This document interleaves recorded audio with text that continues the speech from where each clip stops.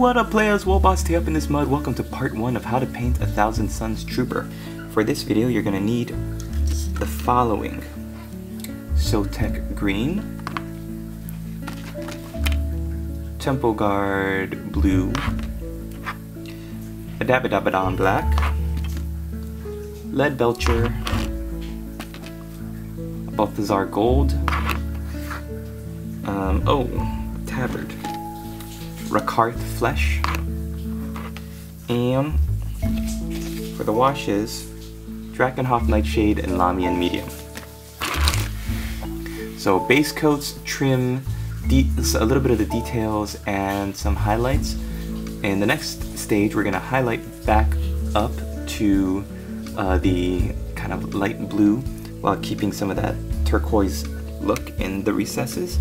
So stay tuned for that. And we're also going to be doing some highlighting in the next stage. So thanks for watching. Hope you guys enjoy the video. Stay tuned for the next one. Alright everybody, welcome to my Thousand Suns tutorial. Here we've got our Thousand Suns Space Marine built up using the Chaos Space Marine box as well as the conversion kit with 1,000 Suns. And that's a product you can get from Games Workshop. It includes the resin head, torso, guns, shoulder pads. So we're going to go today and we're going to hopefully get through the base coats and the washes. So the first thing we're going to do is we're going to take Sotek Green. This is going to be the first color that we paint our model with. So as a base coat, or even before this though, the first step you want to do is you want to prime your models. And I prime all of my models with a primer called Duplicolor Matte Gray Primer. And then once that's done, you let that dry for a little while, and then you can get started with your base coats. Base coat means that it's the first coat of paint that goes on your model after the primer. So you want to make sure that you're not spreading it too thick. That when you take it out of the pot, you use something like a wet palette, or you just dilute it if you've got something, a setup kind of like mine right now, where you've got cardboard or something nearby that you can do this on. Then some people like to thin their paints by just dragging it on their cardboard, on the cardboard of their table. I used to paint on a wooden table, and it was, I don't know why I hadn't thought of covering it with something like newspapers or nothing like that. It was just this wooden studying table that I've had in my room forever. Oops. And I guess after a while I noticed it getting all flaky with paint, and then I thought, oh shoot, I should be covering it. So yeah, and I cover it with cardboard.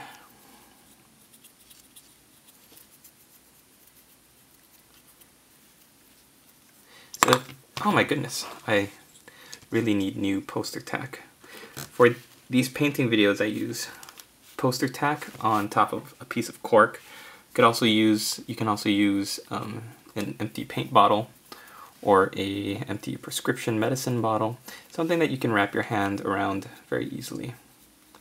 For those of you who've been with me a while, thank you for always kind of bearing through these little introduction pieces.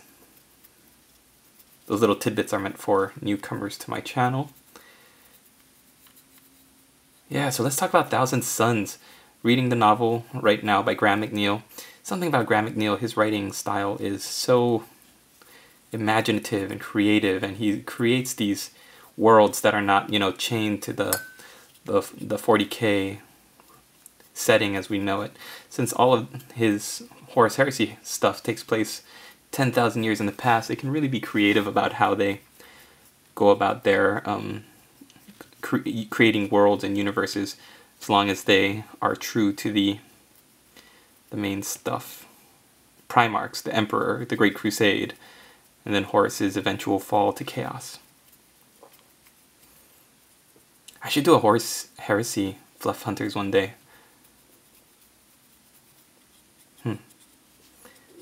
Thousand Suns, one of my least favorite legions when I first started playing. I thought the whole Egyptian motif with the head crest was kind of dumb. I didn't really like the look of the models, but they have definitely grown on me over the years. Okay, while we're letting that dry, what I'm going to do is I'm going to start to pull out my, Temple Guard Blue.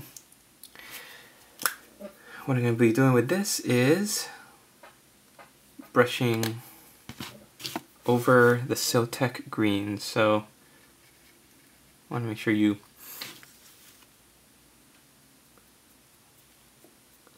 kind of dilute it in your wet palette. This is your first real highlight color. It's going to go everywhere, so it's okay if the Sotek Green isn't 100% dried yet. Ideally you would wait until it's totally dry if you want to, but I'm kind of looking at this from the viewpoint that you're going through these guys one at a time. So batch painting, if you're going to be batch painting a whole squad of these, then probably more often than not, by the time you get to the end of your 9th or 10th guy in your squad, the paint that you painted on the first guy will be completely dry, or at least on its way to becoming completely dry. And so what I'm kind of doing today is a truncated version of that, since I'm not batch painting a squad, we're only painting this one guy. So you could do it either way. Some people like to paint one guy all the way up to finish, or maybe do a whole step like base coat everything and then move to the next one and base coat everyone all the way down to the end of their squad and then get started with the shade and the highlights. Some people will only do one step, like they'll only paint the legs, the base coats for the legs, and then they'll go to the next guy and they'll only paint the base coats for the legs all the way down to the end, and then they'll come back and they'll only paint the base coats for the torsos, so on and so forth. Now, either of these methods can work.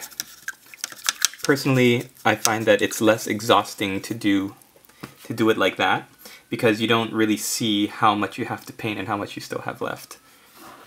I don't know if that makes sense or not. Okay, so let's step away from the blue of the armor, because the blue of the armor is going to be the focal point, right?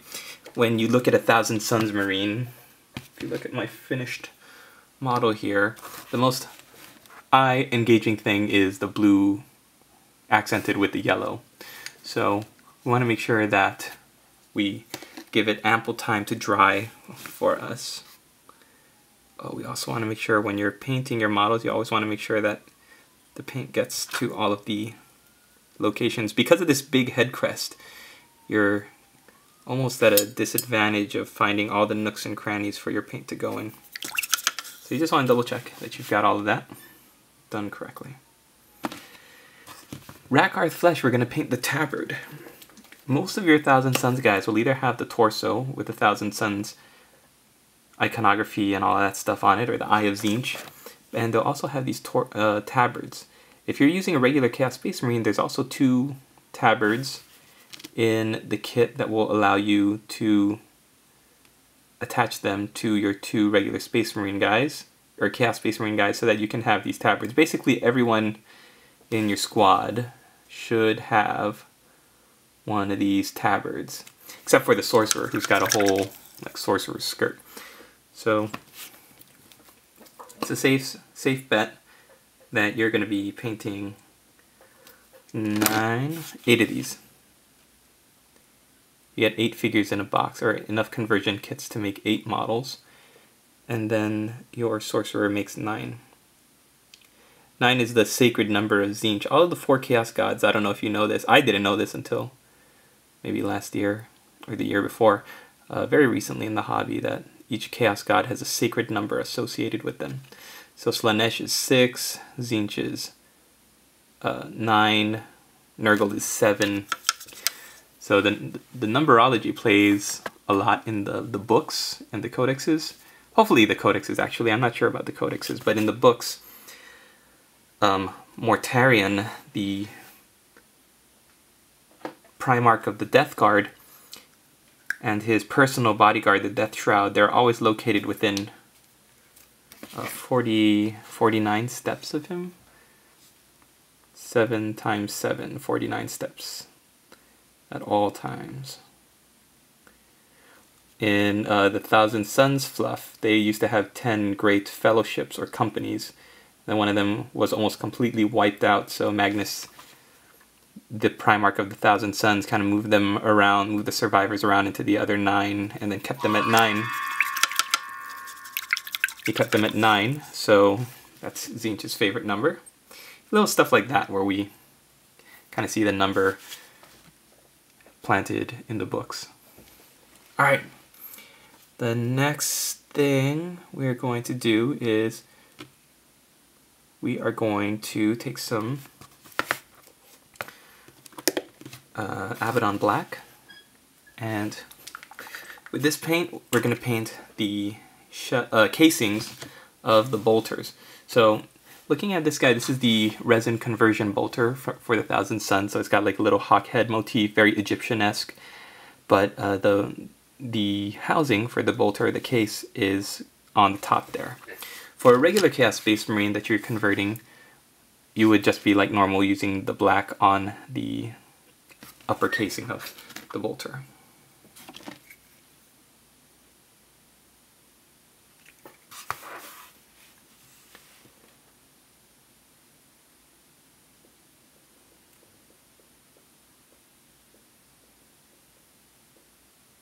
I actually got A Thousand Suns, the novel, a long time ago, like right when it first came out, and its companion piece, the Burning of Prospero.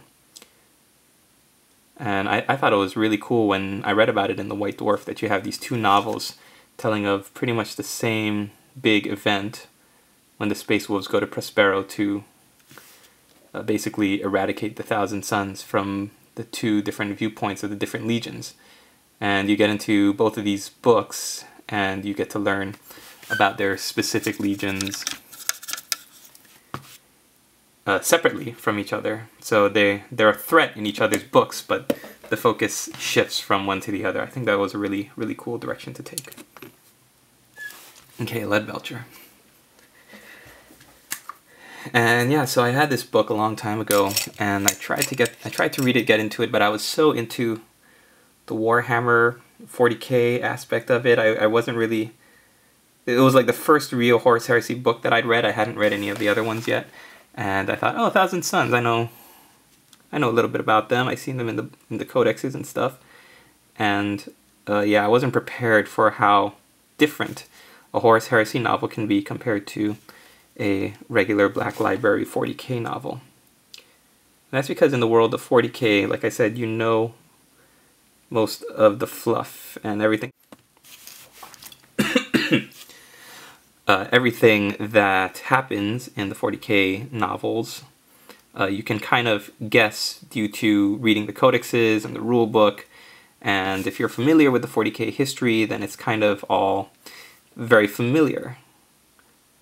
So I was kind of expecting something like that, and what the Horus Heresy novels are almost a look at all of the different legions, characters, and histories that were shaped during the Crusade era, the era of the Crusade. So each of the legions were encouraged to have their own kind of personality, and you've got like the World Eaters, who are known to be savage, bloodthirsty, brutal, berserker killers. And you've got the Space Wolves, who are not really that much different from the World Eaters, except the fact that they have a little bit more of a very specific visual theme, which is that all the wolf motifs and whatever. And World Eaters are more of a gladiator kind of theme to them. Their special unit, what are they called? The ones that Forge World came out with, they're all kind of fighting with gladiator pit weapons and stuff. I mean, those are the kind of things that they have. So what I'm doing with my Leadbelcher is I'm picking out areas that I'm going to paint silver, just to give a little bit of a pop to the blue. So the vent ports back here,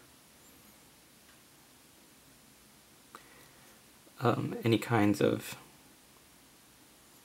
silver parts. So with the introduction of the Codex Astartes, most of the legions lost their individuality, and that's why you have what's termed as the vanilla Marines compared to other, you know, legions that they made into books, their own separate codexes. But yeah, in the 30K era days of the Great Crusade, there wasn't much. So each of the writers of the Black Library books gets to kind of add their own little flavor. Abaddon Black, and I think that's pretty neat. They get it passed and they write it down and it gets published, and all of a sudden it becomes it becomes almost law. So one of my favorite examples of this is the Dark Angels book, Descent of Angels, where the Space Marines don't even come into the story until, you know, a good 2/3 of the way through, and the whole first 2/3 of the book you're just reading about this culture on this planet Caliban, and I loved it. But I wasn't used to it when I first got into the Black Library stuff, so when I was reading 1,000 Suns for the first time, I was like, where's all the fighting? Where's all the action? And I thought this was a 40K novel. Why isn't there any awesome action set pieces? And it was because the whole premise of the 1,000 Suns is that they are they're like warrior scholars. So where you've got fighters like the Space Wolves, who are kind of like a weapon, and you point them at the enemy and you say kill it, and they'll run forward and they'll kill it. And where you've got like strategists, I mean, like, for example, the Ultramarines, or the not the Iron Hands, the Imperial Fists, who build up fortifications and fortify palaces. Or you've got the Iron Warriors that use their grasp of mathematics and siege warfare to break down an enemy. The 1,000 Suns were known as the thinkers, the warrior scholars who would... Okay, the next step is a dry brush of Temple Guard Blue. And what dry brush means, for those of you who don't know, is you take your brush, you dip it a little bit into the paint, and then you wipe it off either on a Kleenex, or sometimes I use my own hand until there's not that much left on the brush itself. And then you go a little bit at a slanted angle, and you just get the topmost of the paint pigment onto your model.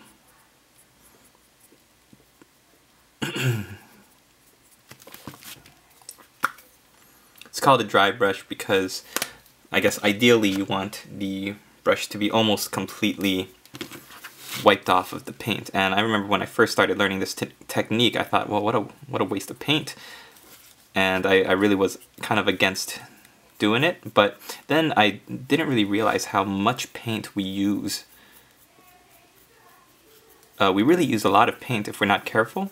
We put it on too sloppily and too thickly, and it's just really a little bit more of a better technique to be a little bit more sparing with your paint than just slapping it on the figures, if that makes any sense.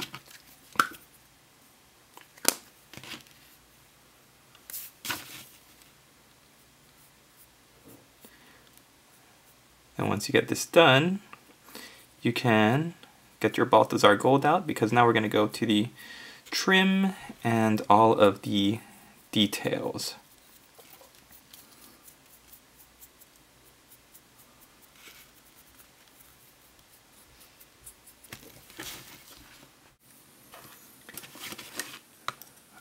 Be really good at the fighting, but also at the learning and the mastery of knowledge, both arcane and practical. Leadbelcher. So they are the legion with this mutation in their gene seed, or their genetic structure, where the Space Marines have a very high number of psychers, or psychically gifted individuals. And the psychically gifted individuals, oops, were trained and encouraged to study the warp, which was what they called the Great Ocean. And that's what makes these guys different from any other legion of Space Marines. Where other legions were trained, a lot of them were just trained to fight, in different ways to fight and be used as weapons. These guys were trained to also think, and I think that's really fantastic. Okay, now we're getting into the gold. As you can see, I've already started on the bottom rims. Now what I was actually doing was I was batch painting some of my squad, trying to get used to the patterns and everything, and I ended up accidentally painting this guy's boot bottoms in Balthazar Gold. He was just sitting with the rest of my batch painting guys, so what I usually like to do is when I'm batch painting, I get a whole squad together, right? And then I'll do one thing that I can remember to do over the whole squad. Especially if you do a lot of figures, like 50 Night Goblins, 100 Skaven Slaves. This is a great technique in order to keep yourself from going crazy. Just take one and paint what you want to paint. So in this case, I did the rims of the boots, and then I just put it on the side and I face it away from me. Then I get the second model, paint the bottoms of the boots, put it right next to the first one facing away from me. You go all the way down the line, facing them away from you each time, and make rows and squads if you want to. That's what I did for my Vostroyans. I put them in nice little ordered squads of 10 or 20. And I also did that with my Krieg, you might notice in my older Krieg videos, Death Core of Krieg. And then pretty soon you get to the end, and you've got your entire horde of models all facing away with you with the bottoms of their rims completely painted. Then you just go to the next step. In this case, I'm painting the rims on all of the leg armor. Now for some of you that might be too soul draining and too mind numbing to do, so you might want to do 2 steps, or maybe want to do a whole section before you move to the next model. So you might want to do all of the leg armor trim.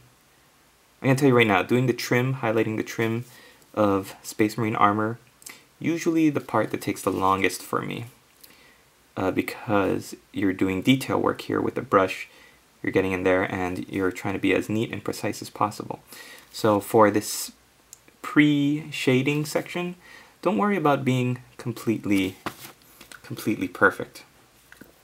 Believe me, once the shade is on, and once you're painting with the washes, you're going to make some mistakes, and you're going to notice that those mistakes get covered up pretty nicely. And what doesn't get covered up by the shades and the washes, any mistakes you do make, they will turn out okay, because you're going to highlight them back up with the original color, and any mistake can be looked over fairly easily if you're just a little bit patient.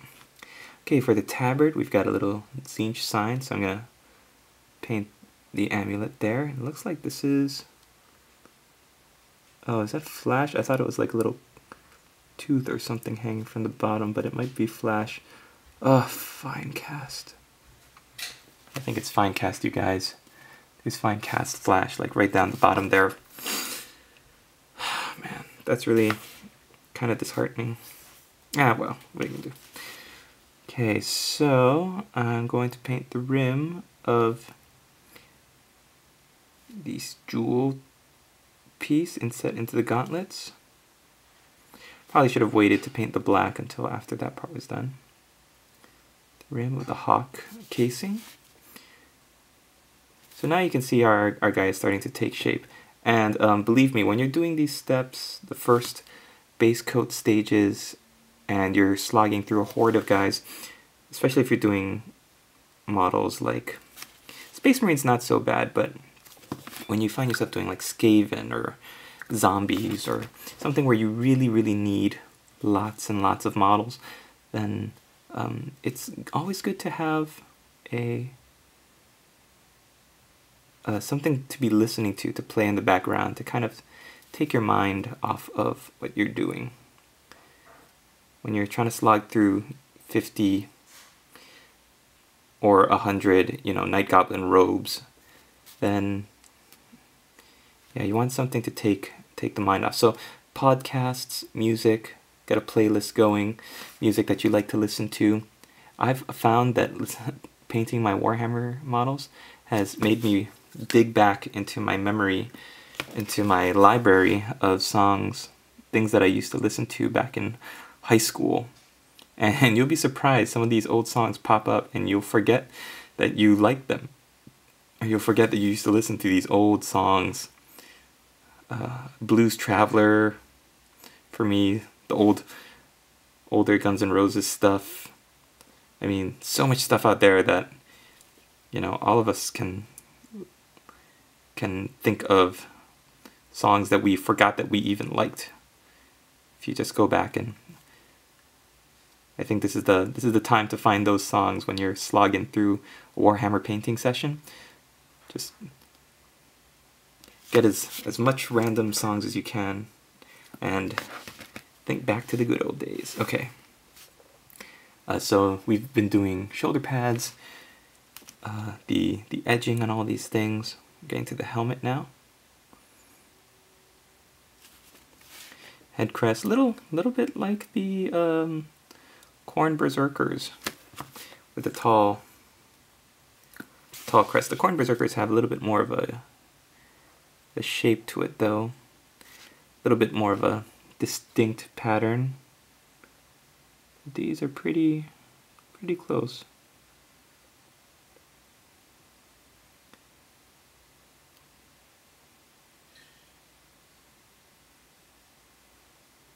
I found this great blog of a Thousand Suns player who made a pre-heresy Thousand Suns army, and he converted the Spire Guard. I guess the Imperial Guard unit that lives on the planet is called the Spire Guard, the Prospero Spire Guard, and he converted them using Elysian drop trooper heads, Cadian shock trooper torsos, and it looks like white, or the high elf legs, but he uses them in such a way, and he puts them together in such a way that it really looks very, very nice. So I don't have his information offhand, but I was just looking at earlier today. If you Google pre-heresy Thousand Suns blog, you'll know it when it pops up, because it's got like the most stuff on it, really good stuff, when you Google search it. Fantastic. I love the story of how they were the only legion to be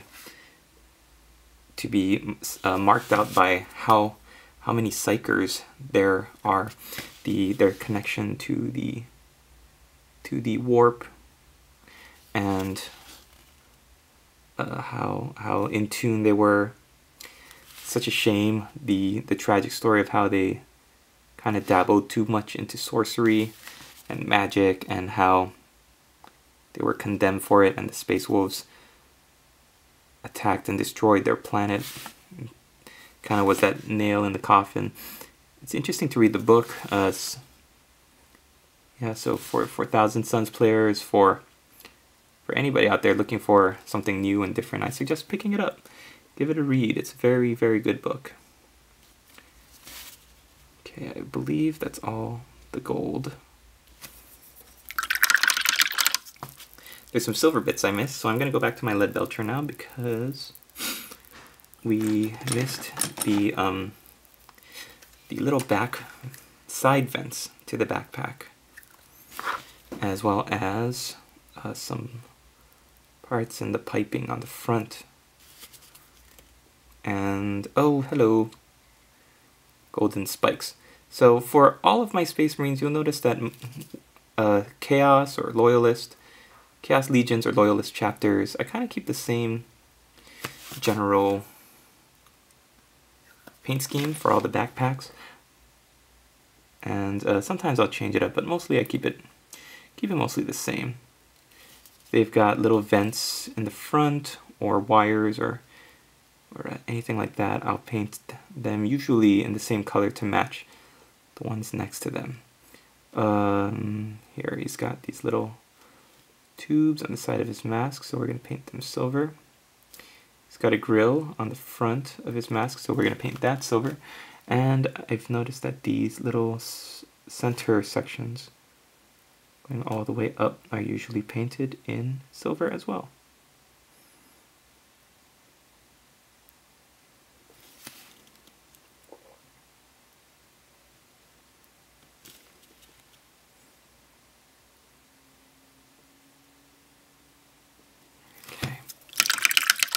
Last step before we get into the washes is Abaddon Black into all of the joint armors one more time. We're also going to paint back over the gems. So let's start with the joint armor.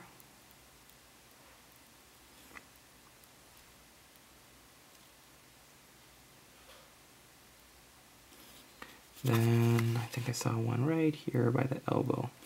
Usually the left hand if they're holding the bolter up in that classic Space Marine bolter slung across the chest kind of deal, then their left arm will have this black joint armor exposed. And oh, I see a little wire there, so we're going to paint the wire black. I'm also going to paint the eye sockets black rather. And yeah, like I said, the little gems which will be painted over soon. Very cool. Yeah, so maybe build yourself some Spire Guard or some Imperial Guardsmen, Trader Imperial Guards that you can say are running with your 1,000 Suns, and you can run them as allies in your 1,000 Suns army list. So the next thing we're going to do before we go back into the shades is actually the final step is we're going to take some Temple Guard Blue and we're going to go back over and fix any mistakes that we might have made. Yeah, I'm just going to look for major mistakes. Like here on the shoulder pad you can see where the gold kind of flaked off. So any big ones like that, you don't have to get too perfect with them, but for any big splotches of color that don't belong there, you're going to want to get the correct coloring on it. So mostly check the armor, check the shoulder pads, and any large areas like that. Okay, so go ahead and take a second to do that now, and when you're ready, come back and join us with your Drakenhof Nightshade. Okay, we are just about ready. Last bit of detail I'm getting is these little spikes on the side of our Legionnaire's leg armor. So much detail. I'm reading this great conspiracy, or not conspiracy, but this great theory going around the internet that the Blood Ravens of the Dawn of War game, Abaddon Black, are actually a successor chapter of the 1,000 Suns. And they point to a couple of reasons for this, notably among those being that Ahriman appears in the games, and in the novel 1,000 Suns, one of the characters who can foresee into the future, spoiler alert, mentions in one of her visions of the future, she specifically talks about a bloody raven, and she mentions it in one of her ramblings, so that's pretty cool. Right, so now we're going to get into the washes, and the wash we're going to use is, we're actually going to use this Lahmian Medium, and we're going to use Drakenhof Nightshade.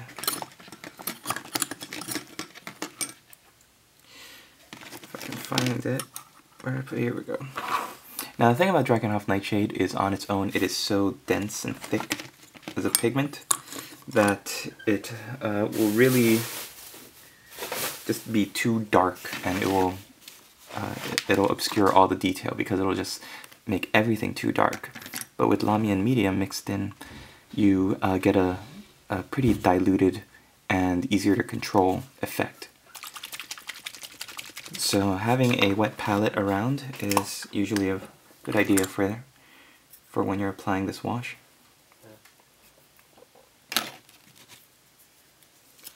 I usually use about the same amount of Lahmian Medium to Drakenhof Nightshade. Alright, so now that I've mixed it up, I'm just going to put it on the model and just drag it around so that it seeps into all of the different recesses on it. A good place to test out if your shade or your wash is thick enough or thin enough is to experiment by dragging it down the back under the backpack. Because that way if it's too dark, it's really dark back there anyway because of the shade. And if it's too light, then you can add a little bit more shade to your wet palette. But that's kind of where I test it out first, if I can. You always want to make sure that you turn the model in as many directions as you can while you're getting all the different angles.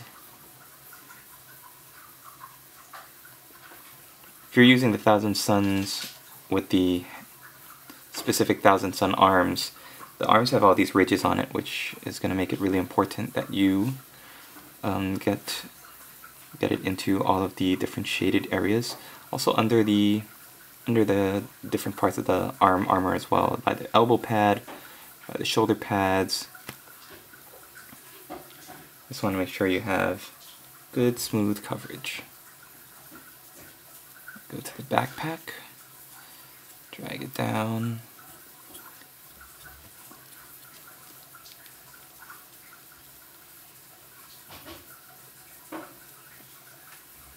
And there we go. You really don't have to do much more than that. Now if we didn't use Lahmian Medium, if you don't have it, I recommend getting a little bit of water to thin down your Drakenhof Nightshade. Anything where you're not using it straight out of the bottle. Because as it is, like I said, Drakenhof Nightshade will be really, really dark. And it's just really, really hard to control as well.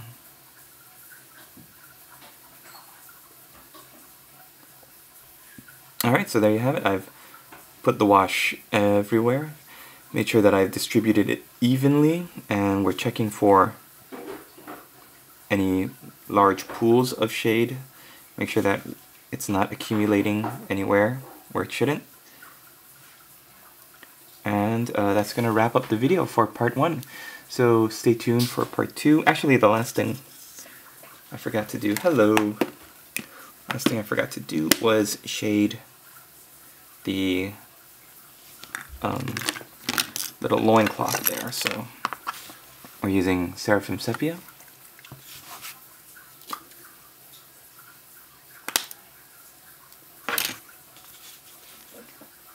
Seraphim Sepia is a great color because it really gives a very aged look to things like bone, parchment, and it also colors gold nicely, so it's really nice added bonus. When we start highlighting this thing back up and adding our script to it, then it'll be a nice shade to work up from. Alright, so there we have it. Don't forget to hit the like button and leave a comment below. Thanks for watching. We'll see you in the next video.